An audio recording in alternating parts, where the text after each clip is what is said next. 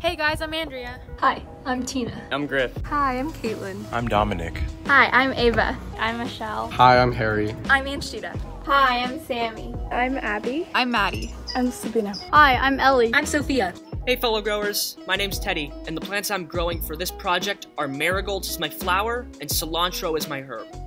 Hey guys, I'm Sadie and I'm growing basil and broccoli. I'm Emmitt, and the plants that I'm growing at home are blue borage and marigolds. In today's video, we will be discussing ecosystem health.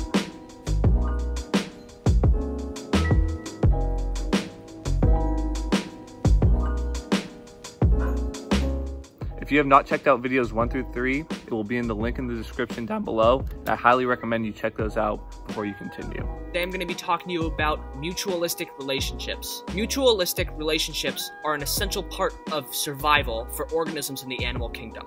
There are multiple different types of relationships evident in the wild, but the one we're going to be focusing on today is symbiosis. You may have not heard of symbiosis before, but you've definitely seen it in action. Here's a fun example that we all know of: bees and flowers and their interactions together. Flowers produce a sweet and sticky liquid that you probably know of called nectar. This nectar is produced from glands called nectaries within its petals. The substance not only tastes sweet, but it's filled with lots of strong-smelling sugars that the flower produces. As mentioned in our previous video about photosynthesis, when the flowers take in carbon dioxide and water from the outside and turn it into sugars for themselves as well as oxygen. These sweet smells attract pollinating animals, or for short, pollinators. The most common pollinators that we see around Alameda are bees, and while there are so many others that pollinate in their own unique ways, bees are the species we're going to be focusing on for today. There are animals that like to consume the nectar, and in doing so, pollinate the flower. Here's how it works.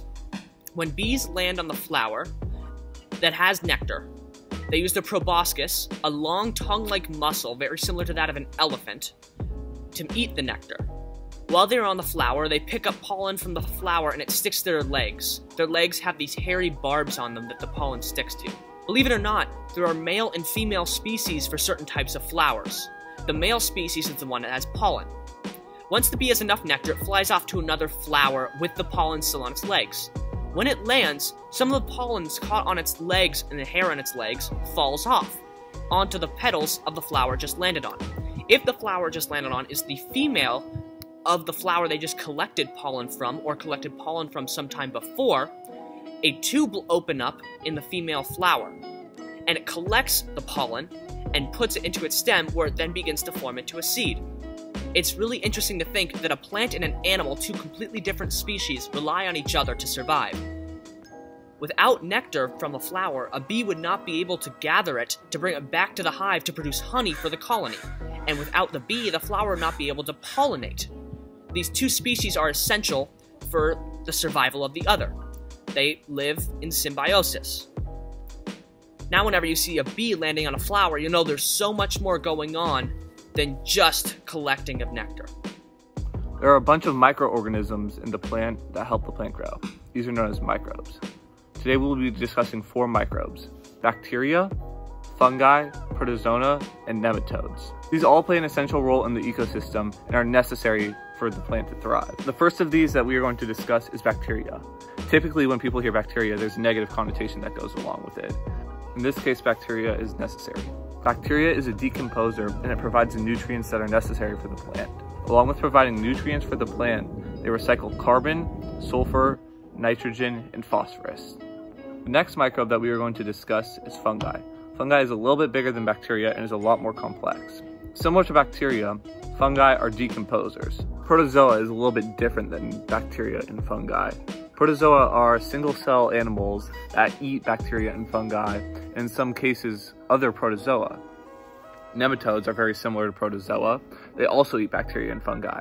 When nematodes digest the bacteria and fungi, it provides the plant with the necessary minerals and nutrients that they need to survive. So I'm here to talk to you guys about how energy is transferred through an ecosystem. Last week you learned all about how plants get their energy from the sun through photosynthesis, and all other organisms actually get their energy from plants, whether it be by eating them or eating other animals that have eaten them.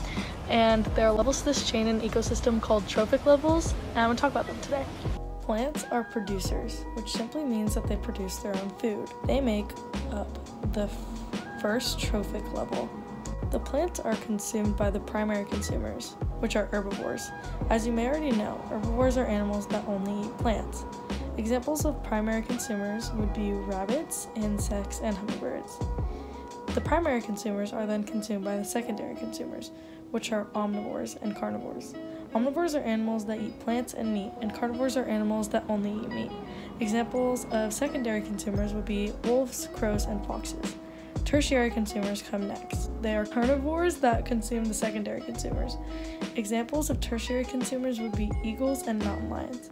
Finally, there are decomposers. A decomposer is an organism that eats the dead animals and puts nutrients back in the soil for the producers to use. Decomposers include fungi, earthworms, bacteria, and they are very important because the chemicals such as nitrogen and carbon that they put back into the soil are essential nutrients for the plant's growth. About 10% of the energy from one trophic level is transferred to the next level. For example, the hummingbird gets 10% of the energy from the plant it consumes. The rest of the energy, about 90%, is released to the environment as heat and waste. This energy also goes to the decomposers. Kenneth Lai, an Alameda High student, is making face shields for workers at Alameda Hospital. What he's doing is a great thing, and if you guys are interested in helping in any way, the link will be down in the description below. Feel free to go check it out and see what you can do to help. Thank you for watching this week's video. See ya.